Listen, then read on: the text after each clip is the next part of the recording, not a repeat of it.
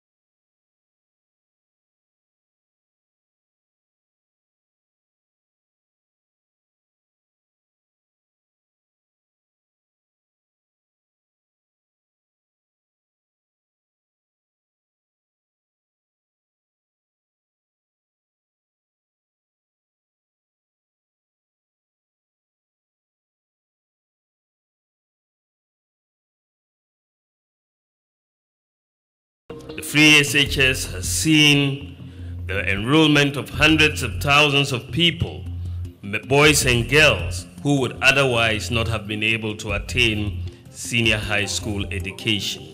This claim is right to some extent. This is because the policy, according to the government, has produced the best WASI result in the last 8 years. Aside from this, it has achieved the very goal the Akufo-Addo administration set out for itself when they proposed the policy. According to the Ministry of Education, the 2017-2018 academic year saw the highest enrollment in the country's history, with 470,000 students gaining access to secondary education. Since the program was rolled out in 2017, over 2.5 million students have benefited from the program. This 2023-2024 academic year recorded the highest enrollment yet, with 500,000 students placed under the program. And in 2019, I wrote my BEC and I passed. I was admitted in Maoli School, which was last year. I want to thank the government. I know it's not only me that is going through this, and because of the free SHS, I've come back to school. Pae Libra.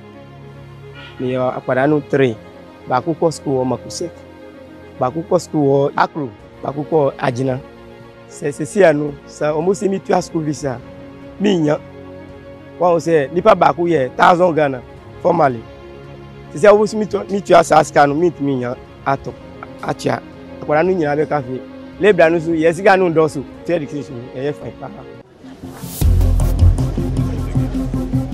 It is without doubt that the free SHS policy has made it possible for children whose parents could not have afforded secondary education to have the opportunity to continue their education. But a key component of the policy that cannot be overlooked in ensuring that children enjoy the implementation of the program is feeding. A grim reality that many are hesitant to speak about. They'll give you bread, they'll give you margarine and sugar to do the bread.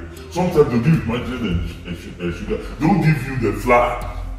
Sometimes they'll give you garri, they'll give you beans. They'll give you beans, they don't give you the garri. So you want to wonder, how are you going to combine? They'll give you tin tomatoes, they will not give you. You'll get mackerel, you will not get tin tomatoes. You get sardine, you get mackerel.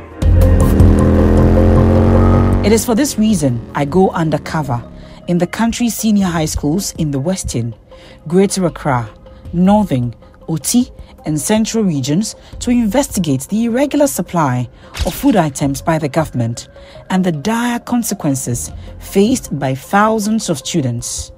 My name is Kwete Nati.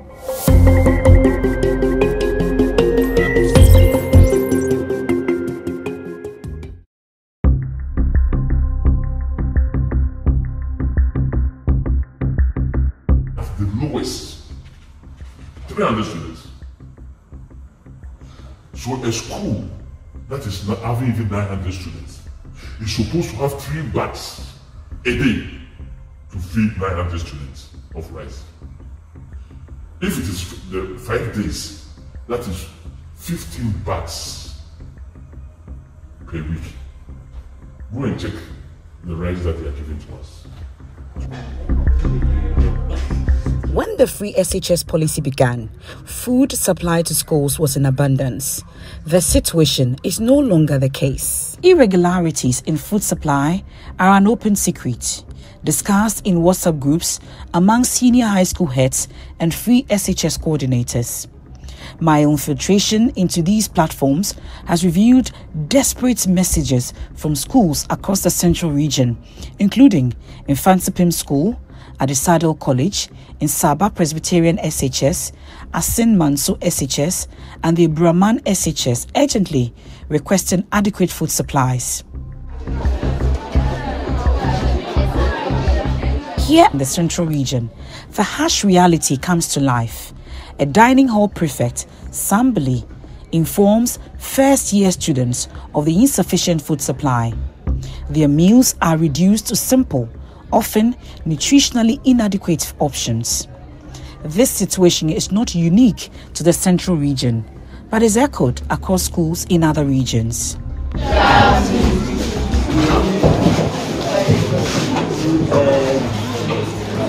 It's unfortunate that our food is not enough. As I've told you earlier, we have no food at the stores, and the master is in Accra now, fighting for food for our own benefit. So we are pleading with you to manage the little here, and we promise you very soon there will be enough food for us, so that we can all enjoy ourselves. Thank you. Entire school communities are despondent. Worry is visibly written on the faces of hundreds of students, especially those first-year students who are experiencing life outside the comfort of their homes for the very first time. This dietary monotony was particularly challenging for Sam, a student I met at University Practice Senior High School, who described it as his toughest experience.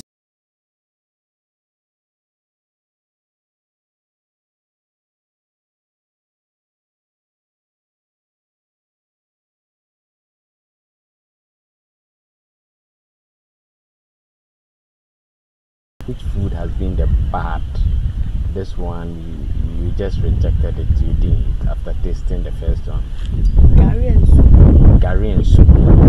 Why? What was wrong with it? It was small and it was not nice. It was small and it was not nice. But did you complain? Have you guys been complaining? You have not been complaining. Every night, Sam and his peers are haunted by this grim reality. These children go to bed burdened with thoughts about what they will eat when they wake up to a new day. It is no fault of theirs that the government that promised their parents free education is unable to provide enough food to feed their youthful appetites. This issue extends beyond the central region, as school authorities from several senior high schools in the Upper West region have also shared with JoyNews. What we experience generally across the country is that occasionally we come under a bit of a pressure. Occasionally you may have a shortage of this or that. In fact, the biggest problem we have is schools generally not having all the consignments of food that they need at a go. And what I mean is that you have one point in time you have rice in large quantities. On the other hand, you do not have maize. You do not have granules. You do not have all the other items. So the temptation and the only way out is to utilize the rice. So at the end of the day, you may have large quantities of rice and in no time you exhaust it. And other times too, you actually run into very critical situations where it is even out of the way. I remember just, my school is a double track school. Shortly before the Form 3s and the Form 2s went, we actually ran on food supply. It got to a time that if some consignment had not arrived within 2 days, we would have virtually not been feeding the students. Currently, there are feeding challenges. Honestly speaking, we don't have food. We don't have. Since we opened, we're giving food for 3 weeks. We exhausted it. Last week, we went back for 30 bags of rice. But these 30 bags, if I have all my population on campus, I take 20 bags a week. The second years and third years are on campus. I take 15 bags a week. So it means that the 30 bags will do for only 2 weeks. The rest of the food items, gari, soya bean, maize, and a lot of them are not available. The feeding, the old challenges. We say have the old challenges, but last week we were giving 35 bags of rice. At least they have also made some small payment for perishable, that we can buy the perishable. But the challenge would be the buffer stock items. So when school reopened, we were giving some few items. We depended on that up to a point last week, which they brought in. They asked us, we went for some rice. We went for 35 bags of rice. So that's what we are managing on for now. Many school heads are hard-pressed in their bid to feed the students properly. But the stark reality is, they can only offer the students what government supplies. Kwesi Kwarteng speaks for the Education Ministry. He disagrees there are food shortages within the schools. In terms of food shortage occasioned by irregular supply of food from buffer stock, we've not had any formal complaint. Of course, unless, of course, we are able to get the list of those schools quickly, we intervene. I've always insisted that our duty as leadership is to always intervene when there are challenges. Of course, leadership is not there because to immune ourselves from challenges. My visit to Triponi Senior High School in the Northeast region reveals students being served meals that barely meet nutritional standards. But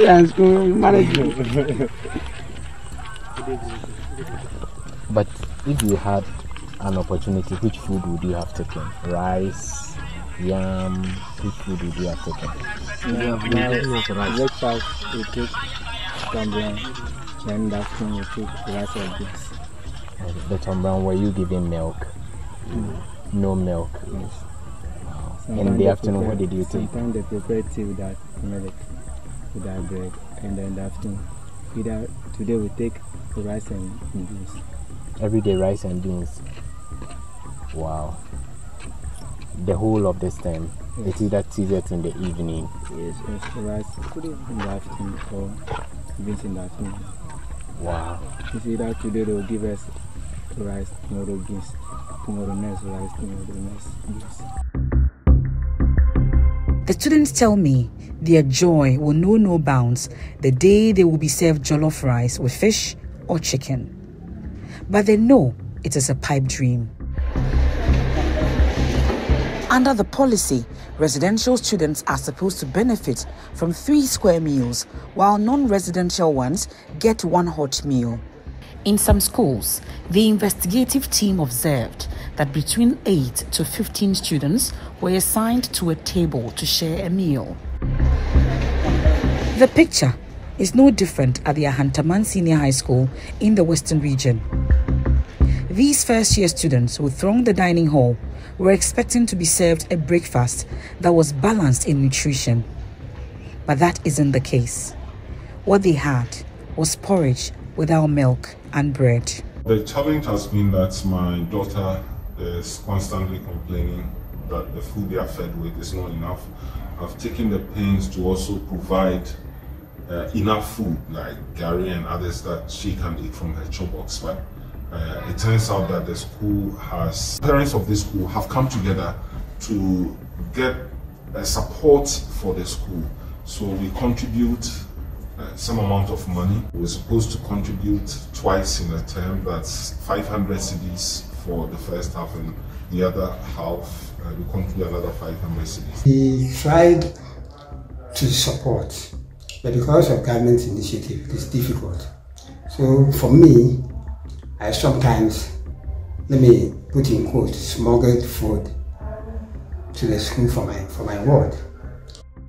And another concern is their food.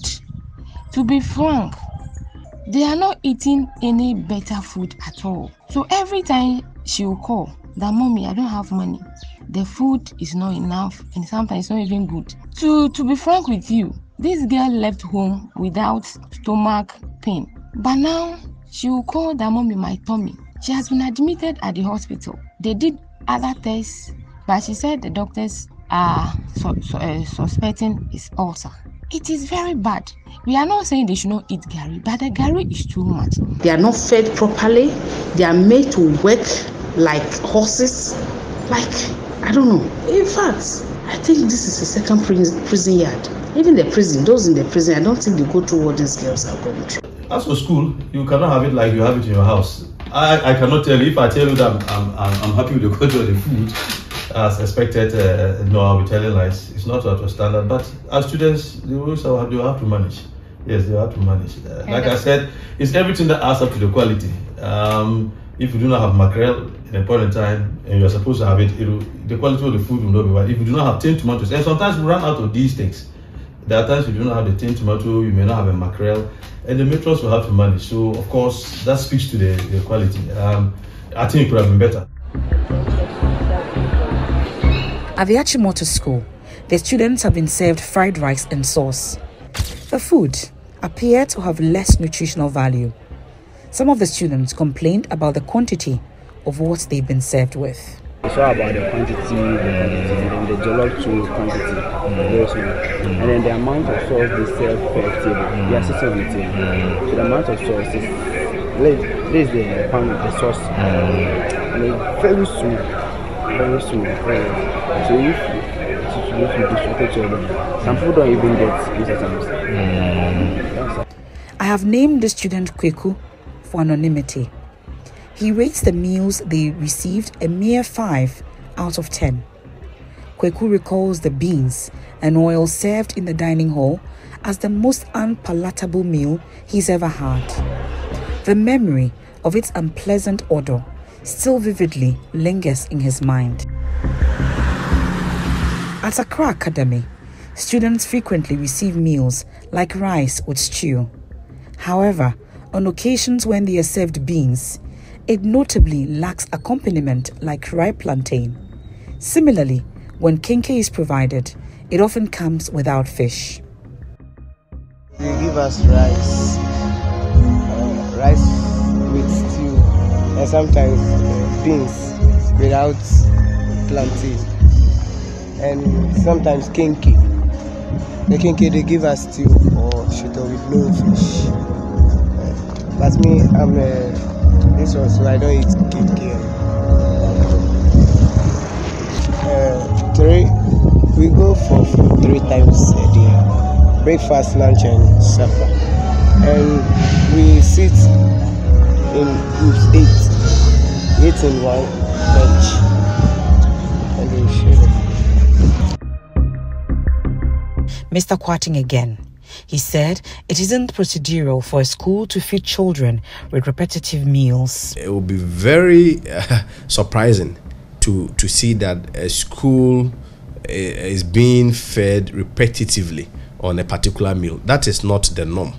Even granted, without admitting that is the challenge that maybe a school may face. First of all, I will see it as one isolated incident. But obviously, whether isolated or even is a general issue, our duty is to be able to go and resolve it. And quickly, we prompt the agency responsible for that. And then we make sure that whatever supplies that needs to go have to go. Experts, including clinical psychologists and educational researchers, emphasize the importance of a balanced diet for students' physical and mental well-being. Unfortunately, the current food situation in schools falls short of these requirements. Clinical psychologist Dr. Nyako says a balanced diet is very important for the brain's development of students.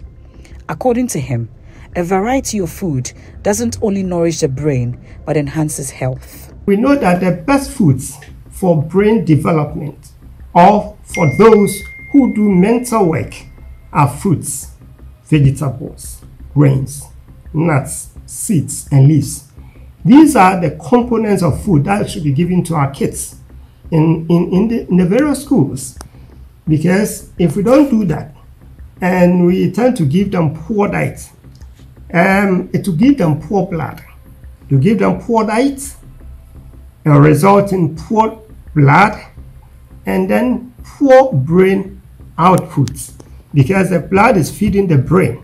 But these are foods that weren't found on any of the dining tables of the schools we visited. Back to the online platform I had infiltrated, I discovered numerous complaints from school heads about weevil-infested maize bags supplied, despite assurances from the Free SHS coordinator that only a few bags were affected. My observations revealed several bags of maize being treated with neem tree leaves to ward off the pests. Given the critical food shortages, some school heads have conveyed to me their inability to discuss the contaminated maize, as there's scarcely enough to feed the students. Someone advised us that we can use the neem tree. So yesterday, we put it outside. The boys put it outside. And these were given to be fed to the children? Yes, free SHS. And so, they are there a lot. So I'm experimenting. So yesterday we spread it on the ground. We put the neem tree up on it. And we are seeing some reduction, and that's what. But is this the work of headmasters? Kwesi Kwarteng speaks for the Education Ministry. He rejected claims of weevil-infested maize supplied by Free SHS Secretariat and blames the situation of isolated cases to poor storage. But I think there was one instance in Western North and also Oti, where they said that after the supplies has been made, I think the supply was in excess of what the school ordinarily will need, particularly within the week or two, and they also have their own storage constraints. So what happens is that if there are excess and you are unable to store it well, there is a possibility that you may have this weevil infestation and what have you. But I think there were 18 bags of this food item in Uti, for instance, and based on the official response that we have from the supplier, they were recalled back and replaced. That is the only incident where there has been a formal complaint. Guilford Esiama is a researcher with the Ghana Center for Democratic Development. He was part of a team that surveyed views from Ghanaians on the Free SHS policy. He believes for the Free SHS to make sound gains on the education front, the government must be open to suggestions from both policy and practice. He claims cracking down on dissenting views will not augur well for the sustainability of the program. I think calls for review must be accepted. You have somebody coming from a policy, you have somebody coming from practice, So these heads of senior high schools have genuine concerns, and I think it is better for government to actually sit with them and negotiate, how to arrange and make sure that the feeding issues, are resolved. If you remember, issues about feeding, especially coming from these heads of senior high schools, has always become a taboo, where people don't talk about it, because if you talk about it, you can't predict the consequences that you face. The Ministry of Education embarked on a nationwide monitoring exercise of some selected senior high schools after JoyNews released a minute trailer of empty plates, the Free SHS promise. Though the spokesperson of the ministry, Kwesi Kwarteng, says there is adequate food at the school stores, these were the experiences students shared with us. We would need more of the balancing of the food. There may be instances where they are not balanced foods, but then sometimes I think we would need, maybe when we are taking water, we will need egg to each person. But then now it's no more, so we pray, we are hoping that they bring it back. We had some brown with bread. Does it always come with bread, your breakfast? No, it's not always.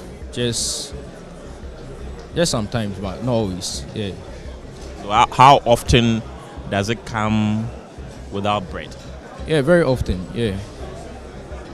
Yeah, I think Fridays that we get bread.